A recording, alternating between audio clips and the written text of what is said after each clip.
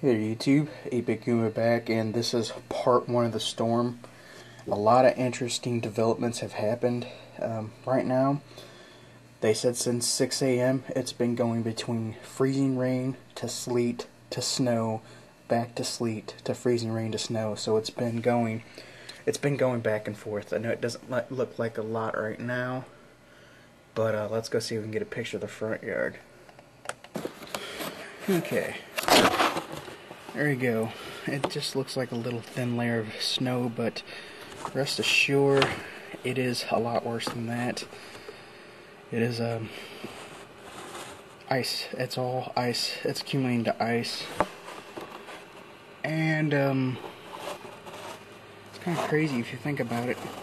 I got a vehicle here. Oh, it's one of those big old dually trucks. Yeah, he's gonna make it today. Now, what's really crazy about this whole situation, that the changes I was talking about,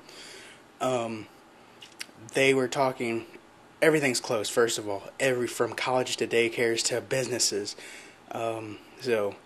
which is a family fun day, and yay, but, if they just said, if there's 2/10 of an inch more of ice, it's going to get really bad really quick, so that's crazy. Think of 2/10 of an inch.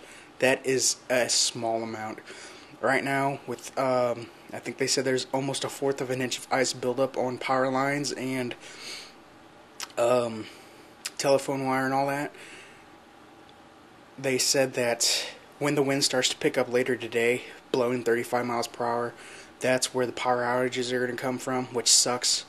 I only pray that that doesn't happen, because I don't know what to do with myself if I can't play video games or get on the internet. And it's almost to the point now where I'm taking it a little more serious and kind of getting a little afraid of this thing now. Apparently, because how the shifts in the wind and atmosphere happen, the 8 to 12 inches of snow we were supposed to get here, it's going to be upgraded. Now they are talking literally a blizzard for the St. Louis area, which is crazy.